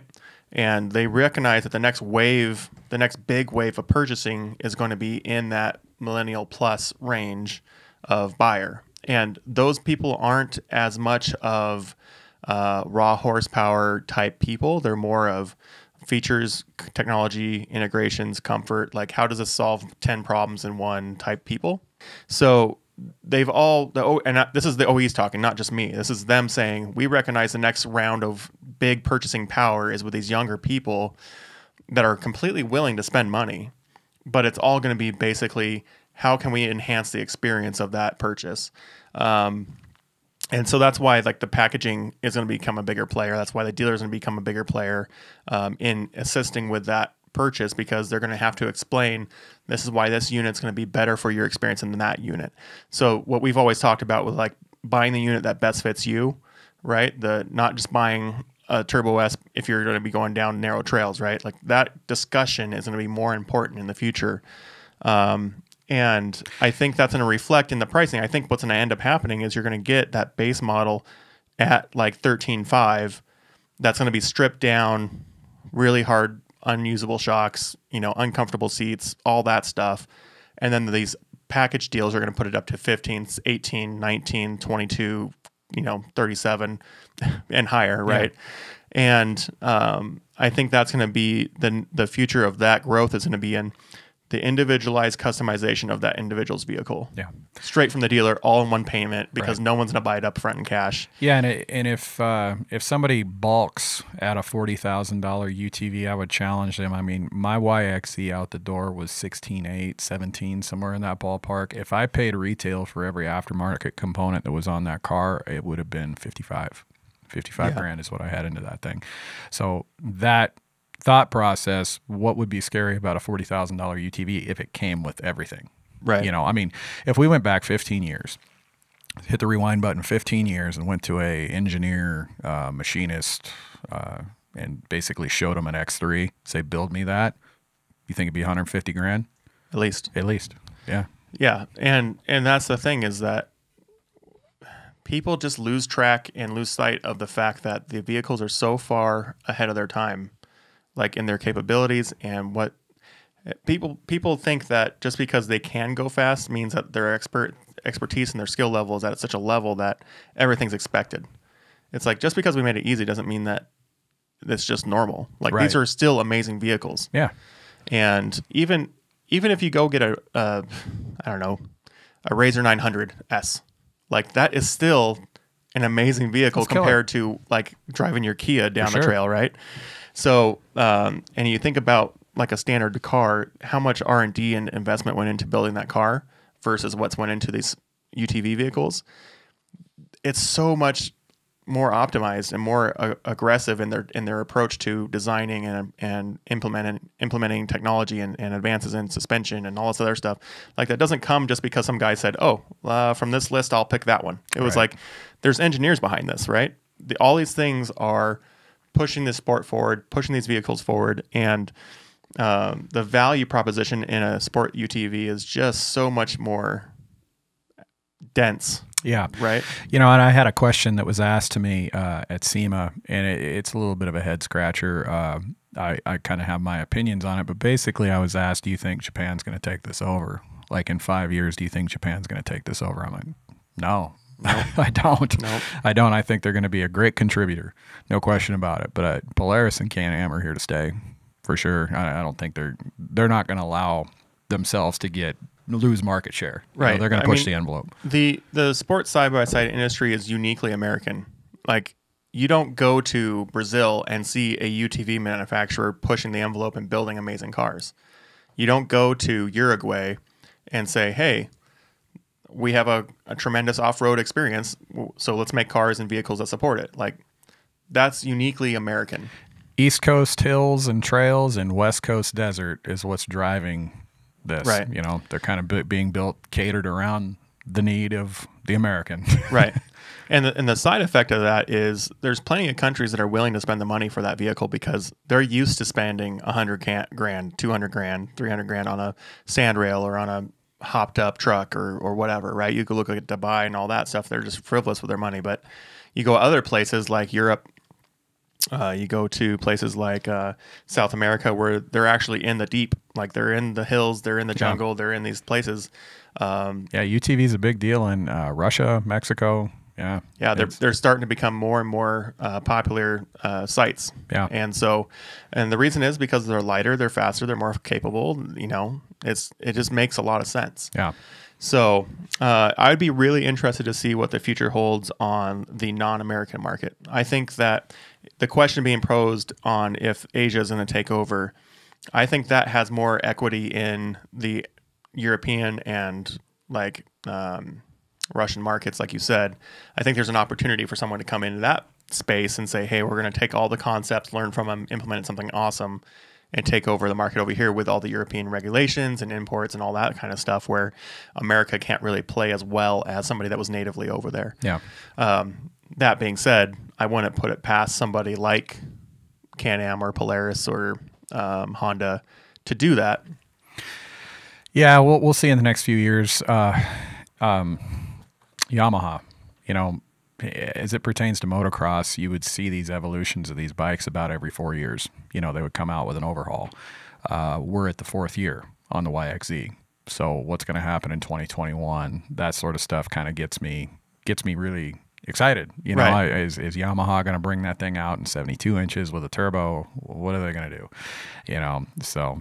Yes, that's also another fun conversation of what could an OE do different in 2 years, right? Like you're starting to see the fruits of Polaris doing their thing. You're starting to see that Can-Am's getting to the long end of their tail, and they're going to need to innovate here shortly. We got all the new players coming with their stuff, which are all just rehashed versions of what all the other OEs were doing.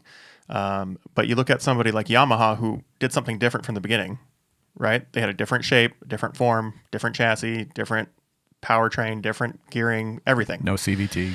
Yeah. Right. They just did everything different. Yep. And it hurt them in a little bit of a way that, their sales don't reflect. It got labeled as a particular car, right? A dune car. But you look at that mentality, you look at their brute strength in their power sport industry and in the car industry and everything else. What could they do in 2 years? Like, even if they stretched it out another year, 2 years on the current platform and maybe did a couple upgrades or a couple power changes or whatever, if they were to take that out of the box mentality and say, we're going to do things different, the concept in your head kind of just goes wild. Like, yeah, I don't think they have to completely reinvent a new platform either. I think the YXZ could be made with some modifications. I'd love to see them stretch it out to maybe 100 inches. I'd love to see them stretch it out to 72 inches wide. And everybody wants more horsepower. And, I mean, right. Yeah, I mean, the GYTR kit, you can go to utvguide.net or something like that and do the review of the GYTR kit, and they talk about how much of a rocket it is, and that's only running at like 8 PSI. There was this big debate online the other day of X3 versus YXZ, and guys in the X3 stomping all over the YXZs. Like, if you're stomping all over YXZs, you've never seen a fast YXZ. Right. A YXZ running at 16 pounds of boost, which is what, like 2 more pounds than what my X3 runs stock, they are no joke. They're pushing 230 horsepower to the wheels. That's why it's an interesting topic, because they have two dominant areas. They have the power, if you want to put the money into it, and they have the handling straight out of the box. Right. So the short course guys are all just loving those YXZs, and if you put the power into them, there's no competition whatsoever. And I've seen that firsthand at races. I've seen that at different events around the country. But if they were to stretch that to 100 plus inches, that handling goes away. Like, you would have to have some serious rack and pinion knuckle oomph to handle that kind of turning radius in that kind of a wheelbase. But then you get a trade-off for stuff like moguls, stuff like desert riding. You get a little bit more stability going through that. So it makes for an interesting debate. If I could have any wish for Yamaha, it would be that they would evolve their current YXZ platform and come out with a longer wheelbase platform as a secondary platform. Because if they could work those two platforms together in their R&D and have interchangeable suspension or power plants or anything like that, and it's more of like, you just pick even if it was like a 4-seater YXZ and they played that somehow to not look silly, because it probably would look really silly. It looks silly. If they were able to play that chassis and make it look good, that could be like a Baja killer, like just with a few upgrades right there. So I think that if I were to wish anything on any OE right now, it would be that Yamaha steps up their game, because they're capable. They're in a great place to take over a lot of racing market and a lot of eyeballs. And I think that they have that driving experience that you've talked about before that people just don't have in any other vehicle. Yeah, and I think I'll second what you just said there, and I think it's because the YXZ is so close to being an all-around killer, that it just wouldn't take much in modifications at an OE level to make this thing not just a contender, but a real contender, no doubt about it. I mean, you'd have Turbo SX3 and then a YXZ. Yep. So, I mean, like, if you read the reviews of the YXZ versus some of the other Japanese manufacturers, sport utility type rigs, the YXZ is amazing. Like, in a lot of those reviews, it actually wins, and all those guys have got to be very politically correct. Yep. About how they do these write-ups. But if you read through the fine print, the YXZ is dominating. Like, turning, got it. Drivetrain, got it. Acceleration, no problem. Right. So, and I think the biggest reason that they're not selling is creature comforts. Like, you get into any CVT driven machine, you just go in, push the pedal, and don't think about it. Mm-hmm. And having shifting paddles and all that kind of responsibility reminds you of what you're trying to get away from, that day-to-day driving experience, right? Yep. And so, both Yamaha and Honda, they all have these like hybrid automatic versions implemented into their systems. But I think that they have a huge opportunity to take what they've learned, what they have invested already, and implement it into the best of both worlds and make it even better. Like, not just say, like, we're making this capable and not taking user feedback to make it awesome, but taking that user feedback, the user implementation, that user experience, and making an amazing experience, and then upgrading their creature comforts, upgrading the seating, upgrading the visibility, upgrading just the things that you take for granted every day in any other OE. Yeah, I mean, the big thing is more power, more travel. I when I drive that X3, I look for things that I know would slow my YXZ up, like a big, an aggressive dune face that I would hit with my YXZ and it would shave off a lot of speed. Mm-hmm. And there's none of that with the X3. It just plows right through it. And you got power right now to, it's just, there's a lot of difference. But how that translates to the experience is the fact that you're saying, okay, I'm having to work towards this versus just experiencing going through it. Right. And that's where I think they have a huge opportunity. They can upgrade the shocks, they can upgrade the travel, they can upgrade whatever. They have plenty of horsepower if you want it.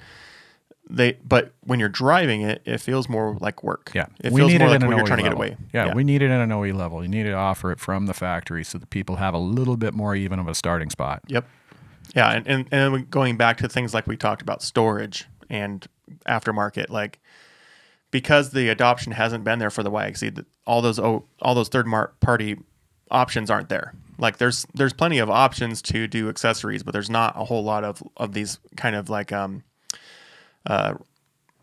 mold changing options where you're saying it was this, now it's this thing that I wanted. Yeah. I actually have kind of a funny anecdote as it pertains to Yamaha. The first Dune Fest where I met you, first Dune Fest I went to, there was a Yamaha engineer there. And he was an engineer on the YXZ. And at the time, the YXZ had been out about 18 months. I'm there with my YXZ, and they do an interview with me. And he's got an American marketing agent with him. And he's the translator. And this guy's English is just non-existent. Right, like, he's barely speaking English at all. So this marketing agent hits me up and he goes, so why did you choose the YXZ over, say, Polaris? I said, well, it was just kind of more intuitive. I felt a little bit more connected to the car. I wanted to do some driving, and I felt like the YXZ really gave me that template. I like the idea of shifting. I like the idea of having a full experience with the car, kind of being connected to the car. Coming from motocross just seemed like a simple transition. This dude literally looks at the engineer from Yamaha and goes, Yamaha better than Polaris. You can't make this up. That's what he said. I'm like, that is not what I said at all. Exactly. So I mean, if that's the mentality that they're already putting out this great product, and then just people just are dumb by not choosing it, it's the wrong strategy, man. Well, I think that's why it's an easy answer to, is Asia going to take over? I think the mentality there is so different than what could be, what it is over here. Yeah. Like, they're so dominant in some other stuff, like sport quads. Yeah, for sure. Like the Raptor down to the 450s. Yeah, motocross. I mean, forget it. Right. Yeah. Well, I mean, but you're seeing the American companies catch up on that. Like, the fact that Polaris came out with a 55-inch wide quad is just them. Nuts. Like, that's just them saying, yeah, we understand. We're going to start being a little more aggressive on this. Well, yeah, and I'm not a quad rider, but I have hopped onto a couple of quads where, you like Can-Ams, you can't even keep the front tires on the ground. Right. They're nuts. But if you go down south, that's all they want to do. For real, yeah. So, yeah, anyways, the discussions can go on forever on the speculation of the industry and all that. And I think it's just a fun kind of recap at the end of the year to kind of go through, where are we at and what do we think needs to happen in the future years. There's just so much kind of at play right now that's just an unknown. Like, we as an industry outside of the OE's R&D departments just don't have a clue on where they're at as far as what they've tried, what they failed at, what they're moving past, what they're moving on to. What they're going to be testing next. Like, we just don't have that insight, right? So we can only hope and dream. And I think the future is bright for the industry for at least the next 5, maybe 10 years before we start slowing down from market saturation. The prices, there's a discussion about used unit saturation and at what point does it start impacting sales of new units? And I think we're probably a good few years out from that. But here's my other take on that. When was the last time you saw a used UTV sport side-by-side in a shape that you'd want to buy it? There is no world that exists that I would buy a used UTV. Right? So I think that there's a market for the guy that's just trying to get in and he needs to get something cheap so that he can validate his decision and then move on to a new unit later. But I think that, first of all, the selection of those units is very low. And I think that the pile of crashed, wrecked, insurance claimed units is just growing higher and higher and higher. If I buy a used unit, it's because I'm tired of riding alone and I need something for my buddy to ride. That's the only way I'm buying a used unit. I can get on board with that. Yeah. Or just upgrade and keep the first unit or whatever. And I think that's kind of where almost did that with the YXZ. Yeah. And I think that's where the market's going to end up. Like you talk to the guys with quads, you talk to the guys with dirt bikes, like they do cycle and resell those units, but typically what happens is the one that they had goes down to the next person and then they get the new one. Yeah. Or the son gets it or the daughter gets it or the wife gets it or whatever. Like it all kind of trickles downhill in motorsports. And I foresee that being a big impact on the used market for UTVs. But on the other hand, we have no way to, currently on the market, no way to validate and do a full inspection on units to say that this is a valid, really good unit to buy, even though it's used. Right. We don't have, Carfax for UTVs. We don't have, is it CarMax or whoever does the certified used cars? Like, we don't have that for UTVs. Right. And I would warn anybody that's going to jump into their first UTV about potentially buying a used one. Like if I were going to go buy a used YXZ, I know exactly what I need to look for from a wear point and stuff like that. But so I don't know. Maybe there's an opportunity there for someone to start a business on that. And I'll tell you, one of the main reasons why I didn't keep the YXZ is if it was a second car for me and I was going to take it certain places and let my buddy drive my second car, I can't put him in the YXZ because the YXZ it requires such a specific driver. You know, you have to know how the car behaves, and I wouldn't feel comfortable putting somebody into that thing right off the bat. There's a lot of whereas Can-Am's just throw it in high, hit the gas. And that goes back to my, like, how easy is it to drive, right? Like, there's a certain skill level that goes into some of these manual transmission cars that, while it's, paddle shifting, it's not like clutched or anything. It's still thinking. Yeah.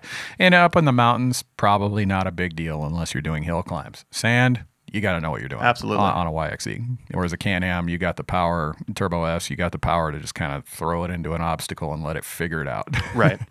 So so as far as the discussion on the used market, we could almost dedicate a show to that.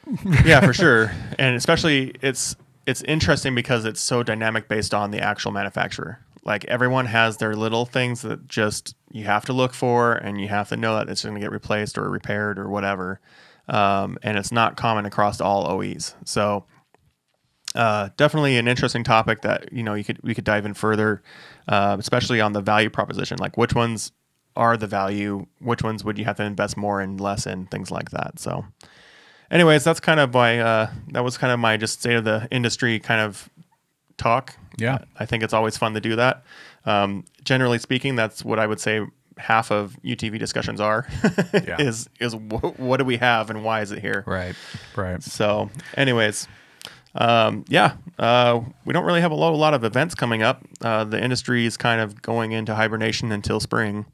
But we do have one last trade show in Scottsdale, Arizona, the International Offroad and UTV Expo.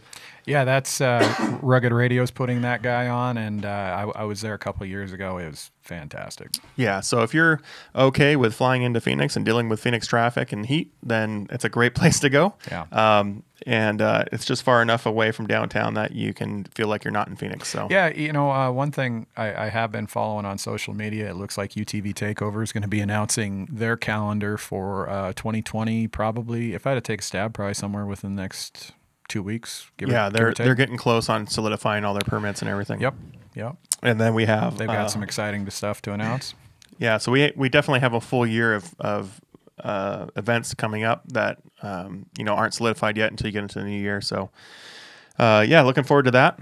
I have a pick because I always show something off. So my boy's birthday is coming up, and he's always wanted to more capable RC car. We've always gotten him kind of the cheapies, but he's getting old enough now. A better car is a better proposition, right? So this is the Axial Yeti Junior Can-Am Maverick X3, and retails for about $150. And I'll tell you, it has been a blast. So we got one for my boy, and we got one for me. And it has all replaceable parts, has full suspension front and back, actually has real shocks in it, has real springs, independent suspension, solid rear axle, or not solid rear axle, full front and rear diffs. And it has low, medium, and high speed settings, so you can do rock crawling with it as well as racing. We've taken it out. You can do wheelies with it. You can do, all sorts of fun stuff with it. And we've had a lot of fun with it, and I recommend it for anyone looking for maybe something that is more radio controlled for their family members this holiday season, or even if you're just a UTV driver that wants to have some fun in the backyard or whatever. It kind of makes those days where you can't get out and drive a little easier. So highly recommended. Only $150. I mean, that sounds a lot for a kid's toy, but when you look at the rest of the RC world, you're looking at 300 plus to get into a basic kit. So this has replaceable shell, replaceable shocks, replaceable suspension, replaceable wheels, axles, servos, all that stuff.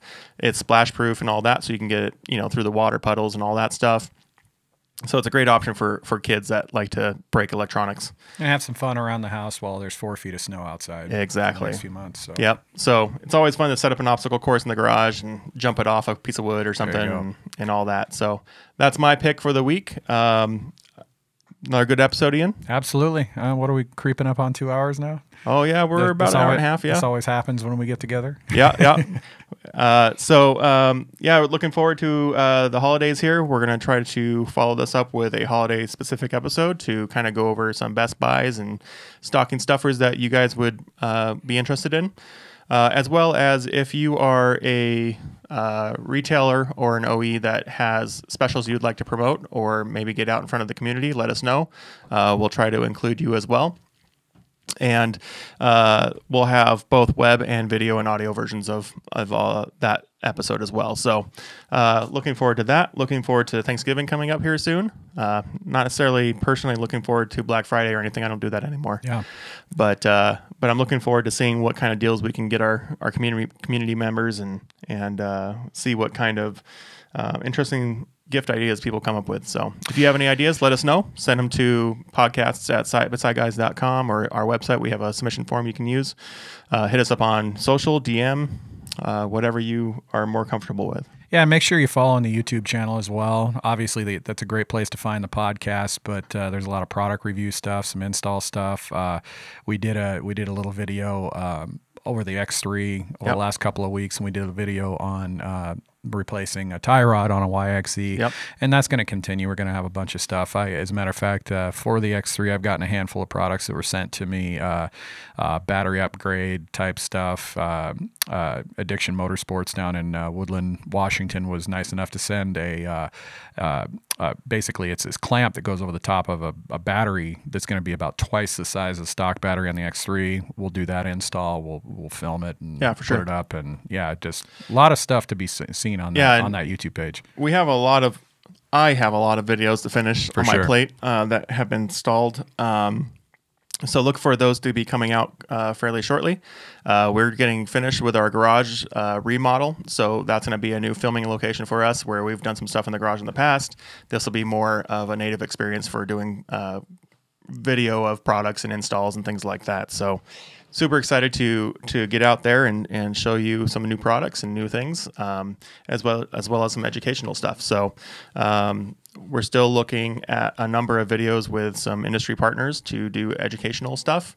And so if you are a manufacturer or a brand of certain equipment, pieces that can aid in certain scenarios, we'd love to get to know you and to maybe feature your products, because I really want to make this a place where we can learn and experience different products, different trail systems, things like that, where we're not just pushing out, advertising. We're actually using stuff and educating and helping you make the right decision on your purchase. Yeah, we're going to beat on it. No question about it. Whoa. Yeah. What are we doing? Coming in hot. Whoa. Well, that got interesting. Yeah. So on that note, follow us on YouTube, Twitter, Facebook, Instagram. Our podcast is available on iTunes, Google Play. Is it even iTunes anymore? Apple Podcasts. There we go. Podcasts. We're available on Apple Podcasts, Google Play, Spotify, and all the different areas that you would find your podcast, as well as on YouTube for the guys that like watching stuff or playing stuff on their TV. And yeah, thanks for joining me, Dean. Sayonara. See ya. Peace.